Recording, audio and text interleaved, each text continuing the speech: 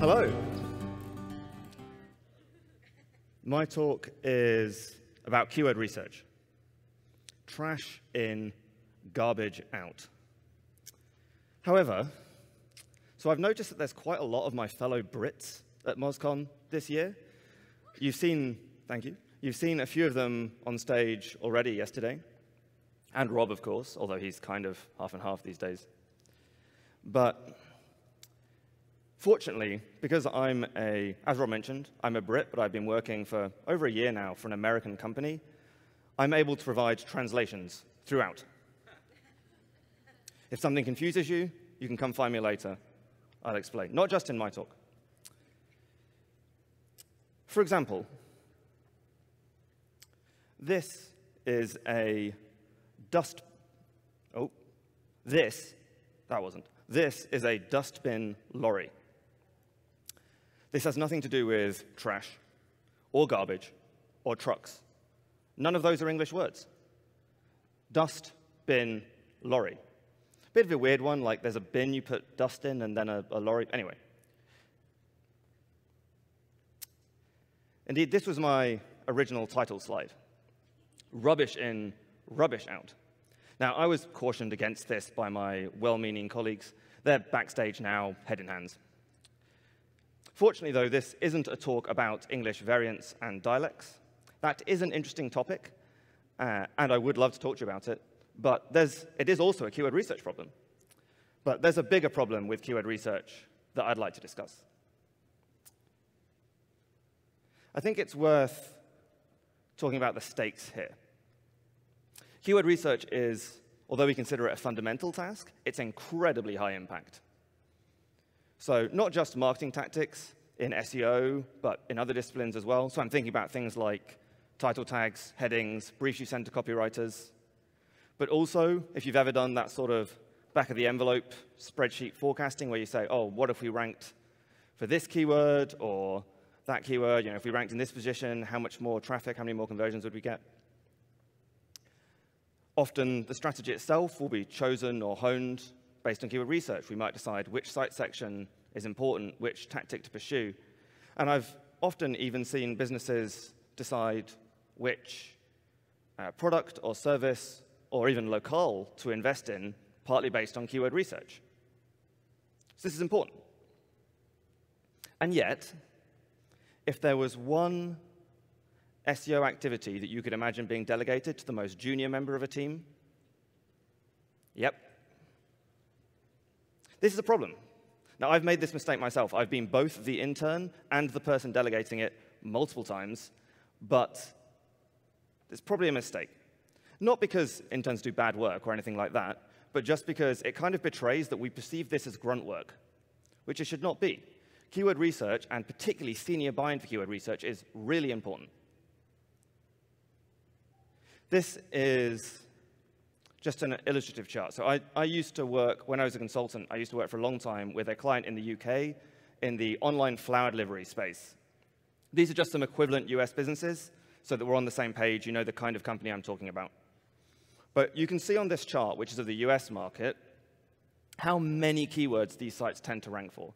So flower delivery is not that complex a proposition compared to some of the businesses that I've talked to people from while I've been here in the last couple of days. But you can see tens of thousands of keywords being ranked for by some of these businesses. And it was similar in the UK example. And yet, my client only cared about these two keywords, which they ranked pretty well for. This story sounds familiar to you, right? You've all had clients or bosses or perhaps suppressed parts of your own psyche that are obsessed with a head term or two. In this particular case, these keywords represented 2% of organic traffic, which is not untypical. But this is my failure, right? So much money spent, so many consulting hours, engineering tickets, C-level meetings, hundreds of reports, all of this, and all they care about is 2% of traffic. And the root of this evil is keyword research, or lack of buy-in for keyword research, perhaps. So this is what I'm talking about today, or maybe a little bit ranting about today. I think we, and in we I include myself, I think we have failed to give keyword research enough thought or seriousness. And I'm going to try and break that down into three main critical failings and then talk about what we might do instead. So the first thing, I just want to make sure we're on the same page. While I was preparing this talk, I Googled a bunch of keyword research guides in the industry. I found all the sites you'd expect. And I just had a look at their process, and it's all fairly similar. So this is what a typical process apparently looks like. So you start by getting an absolutely, I shouldn't swear, a large number of keywords. Maybe you use a keyword multiplication tool like this, or some sort of vast ideation project. Then you might throw in, if you're smart, some Google Analytics site search data, some Google Search Console impression keywords. Then when you've got, of course, you use your favorite keyword suggestion tool, MozPro. Then you put some numbers next to them. Now, in my experience, sadly, it doesn't particularly matter what numbers you put next to them. It doesn't seem to matter to people what numbers are used, which is a bit of a weird one. It's almost just for the sake of it.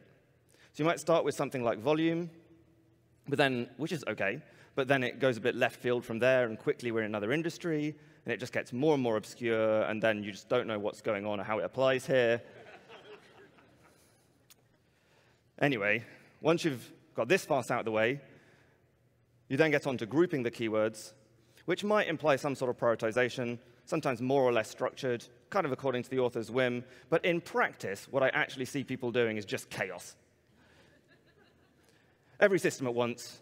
Group names have no relation to what's inside. All of them are tiny. Nobody's cleaned it up since 2015. Oh, well. OK. So that's apparently the consensus process. And yes, I am sharing a SERP where we're outranked by HubSpot. Oh, well. More failure. So that's roughly the process we're using right now. So like I said, I'm going to break this down into 3 main critical failings. And the first is what I perceive to be you all, including me, wasting our time. So that's this bit, right, where we just produce this enormous list of keywords, so much that we complain that Excel doesn't have enough rows. No, this isn't sensible. Let's use the Moz blog as an example. So on the Moz blog, which gets a decent amount of organic traffic, as you can imagine, 48% of our daily traffic comes from keywords that are sending us 1 click. And what's in that list of keywords that is only sending us 1 click a day varies a lot day to day. It's not like it's always these same 1-click keywords. And that's not even counting the various low-traffic keywords that Search Console, this is Search Console data. It's not even counting the various keywords that it samples out for privacy reasons. Indeed, Google themselves, they say that 15% of the searches they see every day are totally new to them. So does it really make sense for SEOs to be compiling these exhaustive lists? They're not exhaustive at all. They can't be. That's impossible. Now, those of you who know me well will understand how difficult it is for me to deliver you this message. But realistically, you are not going to capture every possible keyword. You're just not. It's not realistic. I'm so sorry. So what are we actually trying to achieve? So I'm going to look at some potential flavors of keyword research and how we might think that this method works. So first thing, look at keywords that we already rank for. So this is the most simple case, maybe a site migration or something like that, or a site section migration. We're just interested in the keywords that currently drive us traffic and which pages should target those keywords. So we're asking this question. How can I best assign pages to the keywords that currently drive traffic? So what's the value of the massive list here? You only need to capture the intents so you can map pages to them. You do not need to know that in 2016, 12 people searched for Moz with 3 Zs, and an umlaut. That would tell you nothing about customer journeys. If you just want to know the keywords that people currently use to find your site, that's not difficult. OK, so not that. But what about if I'm not only interested in keywords that I currently rank for, but also keywords I should rank for? Perhaps because I'm setting up rank tracking, for example. Well, in this case, I might be interested in the keywords my competitors rank for as a way of sort of approximating that. But again, this doesn't have to be some massive job. keyword overlap tools are a thing. Obviously, I'm showing off Moz's new one, but others do exist. Slightly embarrassing, by the way, while I have that screenshot up. So at MozCon last year, which was a virtual MozCon, my colleague, Dr. Pete, talked about how a post of mine on moz.com had vastly improved our rankings for various disavow-related terms. 1 year later, it's now on our list of keywords to improve. Sorry about that, Pete. So OK, so that didn't justify all that effort. But surely it's this last example. It's keywords we could rank for. Maybe we've got a new page, a new site section, new product, new website, the open ocean of keywords.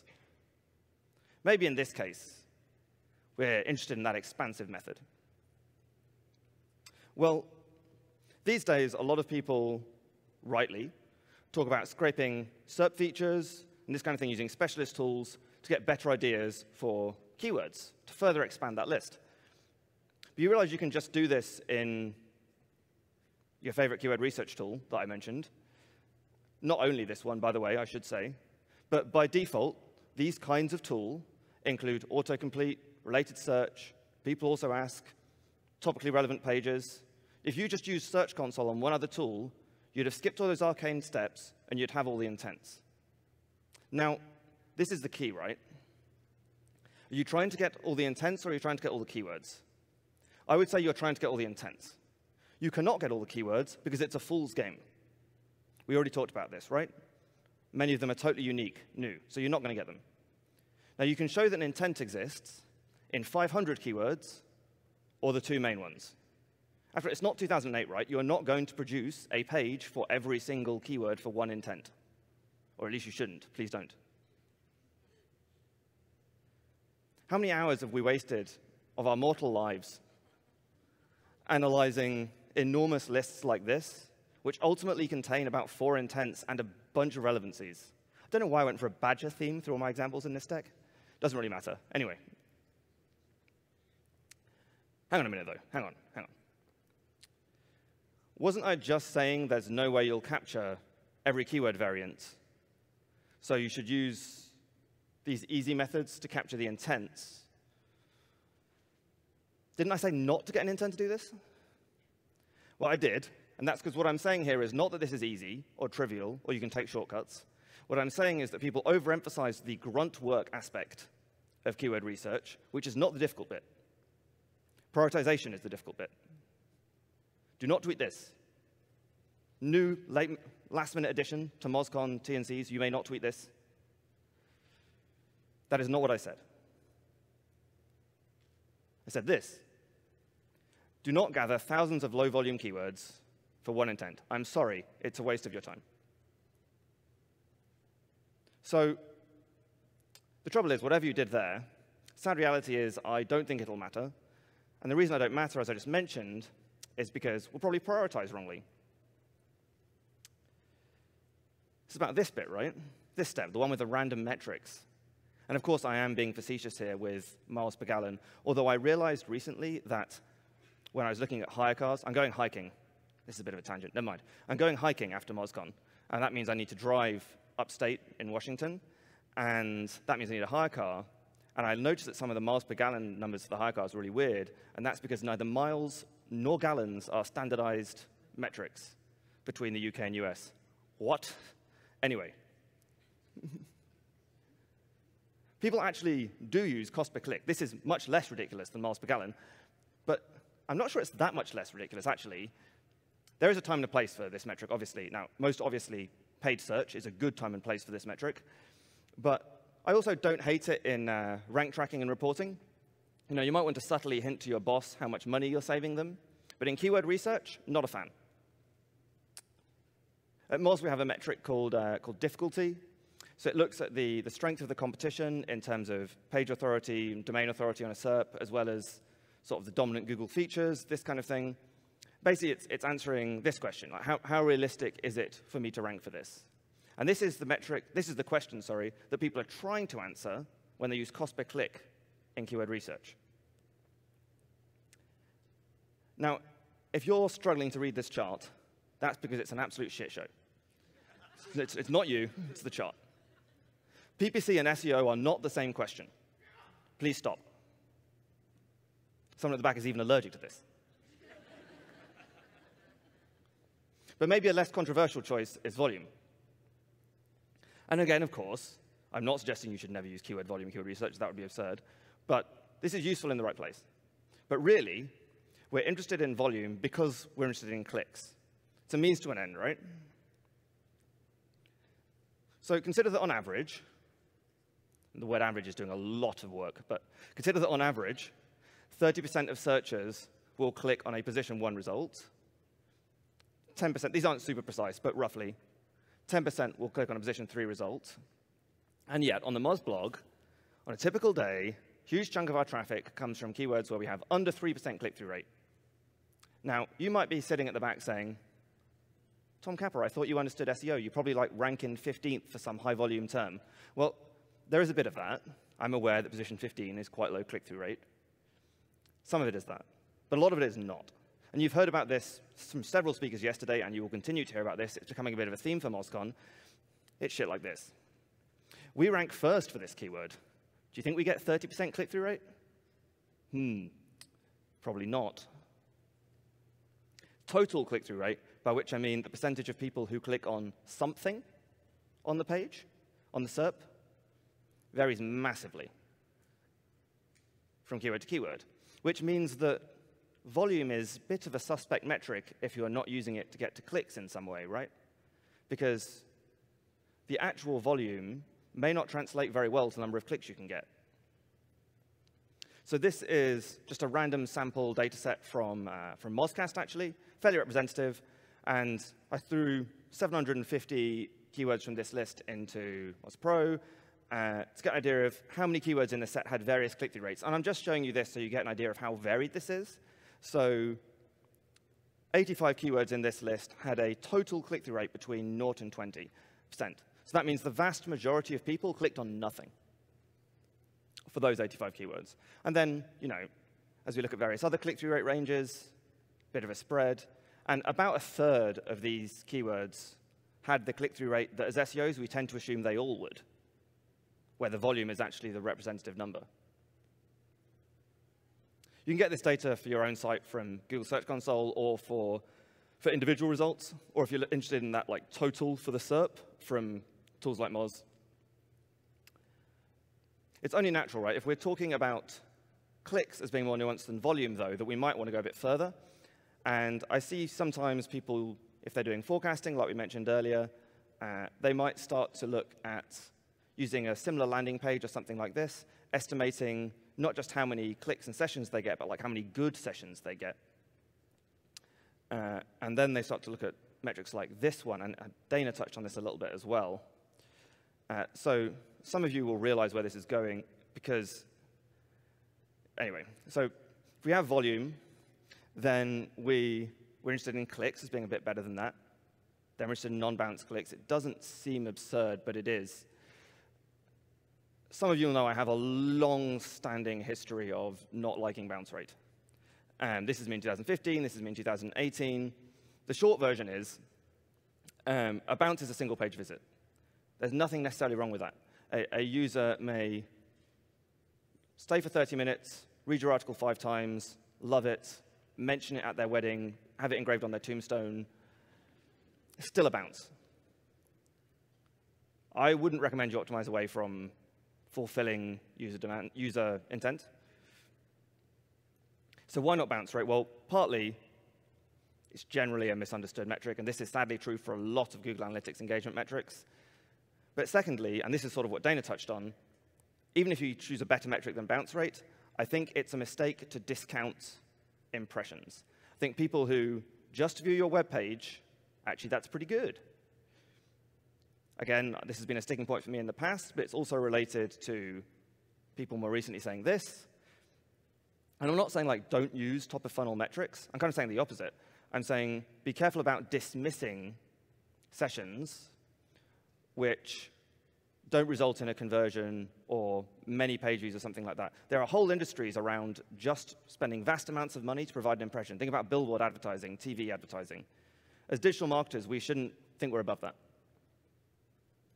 The trouble is, though, picking the right metrics or avoiding the wrong ones, it's not always enough. So far, these are sort of two of the main points along this road that I've made to you. One is that I don't think you should waste your time on massive keyword lists, and the other is that I think you should optimize for clicks rather than volume, for example, or bounces. Trouble is, you can't really escape volume. Whatever tool you're using to get click estimates from, it's based on volume, and that brings you to some old problems. 7 years ago now, the late, great Russ Jones observed that Google Keyword Planner volumes had become bad. There's two ways this happens, just quickly. One is this one, where if you've got like 4 synonyms, or in this case, misspellings, that have obviously very different volumes, Google Keyword Planner will report them all as having the volume of the total of all the variants combined. OK. The other way that this happens, if you go down like a list of keywords sorted by volume, you'll notice there's these suspiciously round and distant buckets that sort of go down in big jumps. And if you put these on a chart, again, using that 750 random keywords from MozCast, you can sort of see how these fall out. And at first, it doesn't look too bad. But at higher volumes, it gets a bit gappy. Like, do we seriously believe there's dozens of keywords with exactly 270 searches a month, but nothing on either side? No, we don't believe that. And of course, the higher you go, the more ridiculous it is. So how bad is this in practice? Now, I'm telling you this because a lot of you probably do end up using straight keyword planner data in a lot of tools and a lot of contexts. So what does it mean for keyword research? So at Moz, obviously, a big part of my job, we have a vested interest in metric accuracy, search volume accuracy. So one of the things that I do is benchmark it. So I'll compare it, in this case, among other things, with Google Search Console data. So in this case, if we have access to Search Console for some sites, we can say, well, if they're consistently ranking position 1, then the number of impressions they get is roughly the search volume of that query, right? Now, there's a bunch of data cleaning that has to happen here, like what if they only rank first in one locale or for a certain kind of user on some days, blah, blah. But like, we do that data cleaning. Long story short, this is the rough thing I'm comparing with here. And before you tweet at me, yes, I have seen this article. So this has been true for a while now, but it isn't a problem here. So this is various keywords are redacted from search consoles, but this is keywords being removed, not underreporting volumes for keywords that are reported. So it's fine for this method.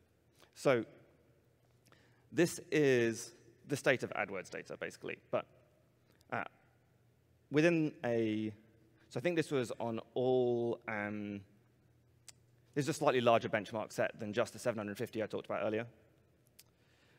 So the source of truth data suggested that they had, on average, about 100 searches a month. And it could have been anything, right? It's just in this sample, it happened to be 100 searches a month. And the Moz data, which I'm pretty pleased with, in this case, averaged out about 100 also. And then a couple of our competitors who also don't use straight AdWords data were also in the right order of magnitude. And then this, the AdWords space program. This is because of the issues I just mentioned. Now, to be clear, I'm not criticizing the tools, many of which I love, that use straight AdWords data. There's good reason for that. Very few platforms have the scale required to do something meaningfully better and still give real-time answers. What I would say is if you're making decisions that really matter based on volume data or click data, pick carefully. This goes back to one of these, right? Like if imagine you're doing any of these things and you overestimate by a factor of 18, your boss going to be happy? This is an 18 times overestimate, right? If your forecast is out by a factor of 18, I don't think my boss wouldn't be amused, and she's very forgiving. I want to share a couple of the other metrics we look at as well. So one is correlation. So this shows, the metrics might be in the wrong proportion, but are they roughly in the right order, or right size relative to each other, even if the magnitude is off? So for example, on this chart, these metrics are well correlated, even though one axis goes up to 1,000, one goes up to only 10. Whereas these wouldn't be. So again, the 3 SEO suites I'm comparing here, they all roughly manage this. Oops. What happened there? And lastly, the last metric I want to share with you that looks at the sort of other side of this is OK, so the keywords are in the right order and the right proportion to one another, but how consistently accurate are they? Like, how bad is a typical mistake? So again, I think Moz does OK here. This is what a bad error looks like in Moz's search volumes, 123% out. Obviously a number I'd love to bring down. But you can see at best, this is not a precise science. Nobody does amazingly. But obviously, you knew this was coming. There's the space program again. So if we look at Google AdWords data for these kinds of big decisions, you're going to get an 18 times total overestimate. Keywords aren't even in the right order relative to each other. You don't rank them correctly. And often, when they're wrong, they're really wrong. Now, as you can probably tell, I'm very deep down this rabbit hole. I love to talk about these kinds of metrics, so I won't go any further in this presentation, but I'd love to talk to you about it afterwards if you catch me. However, I did say I would do this. We'd talk about where we should actually go with all of this. Good keyword research. What am I actually asking you to do? So firstly, quality, not quantity. Remember this chart. It's pointless trying to be exhaustive with keywords. Focus on intent. Do not miss the wood for the trees. Secondly, clicks.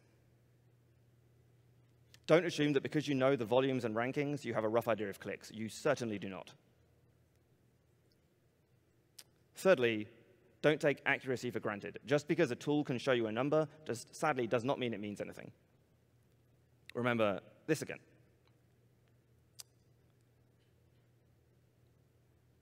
So the overall message here is this is important. You shouldn't take a chance on lazy metrics or methods, and you shouldn't comfort yourself by just adding more and more rows. But there is one more, possibly most important, takeaway. In Britain, we call it a dustbin lorry. Thank you.